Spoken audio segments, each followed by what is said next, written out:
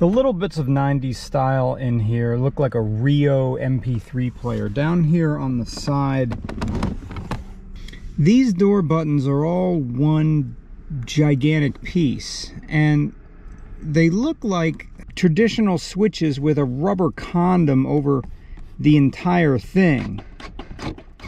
And they're cheap GM switches,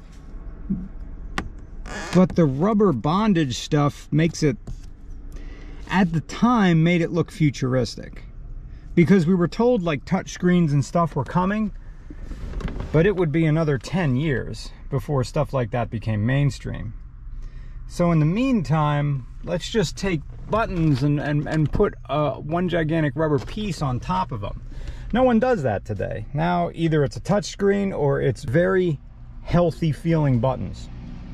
Same thing goes up here with the trip computer. Trip computer. Now we just call it settings. Look at that. 26.3 miles per gallon. And that's like with a lot of city driving around here. Well, town driving, I should say. So over here, you have your trip computer. You can say imperial or metric, which just changes everything. Notice there's no dual gauges within a gauge where you have the kilometers below the miles per gallon or miles per hour. That's just there. You have number 4 here, which is options. Press options. Now notice everything is controlled by this Tiger handheld electronic thing down here. That's your entire interface. Is just that small LED dot matrix screen down there. That's my alarm, I think. Oh no, that's my alarm. Approach lights on is, I don't know what that means. Auto lock is off. Okay, that's the thing that locks your doors automatically. Back to language. Let's go to trip, number 3. Trip gives you my active handling on. Can I turn that off? All right, that's my odometer, 60,000 miles in the car. It's rare, it's barely driven, it's rare. Okay, here's the fun one. Elapsed times. Look at that. The only really button you have is the reset button to interact with stuff. But that is my stopwatch. Hold it in, there it goes. So Porsche isn't the only people who have a really pretentious stopwatch. Corvette had it too. Stop. There you go. Number 2 is gauges. Gauges gives me, okay, oil pressure. Obviously there's no oil pressure because the car's off.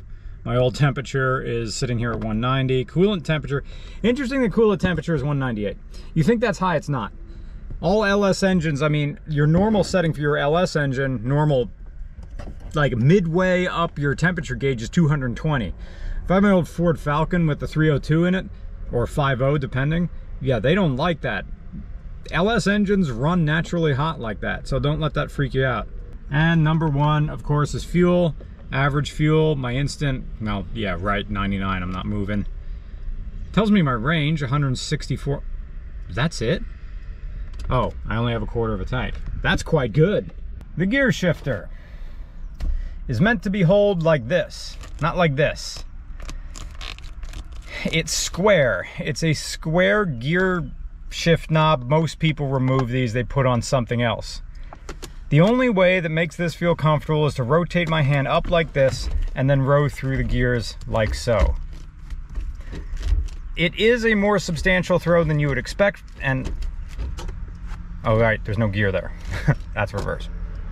It's more a substantial throw than you expect, but remember, there's a torque tube running all the way back. The transmission is back there. Because this is a bone stock Corvette, the skip shift is enabled.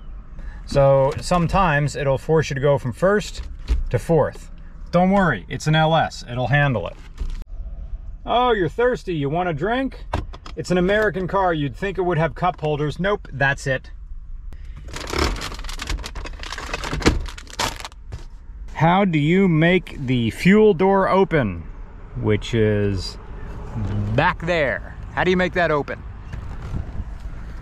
Well, it's not here, that's your trunk. It's not there, that's your fog lights. It's not there, that's your interior dimmer, which goes in and out for some damn reason. It is in your center console there. Press that. Doink. The curious thing, you can just close it while you're still in the car.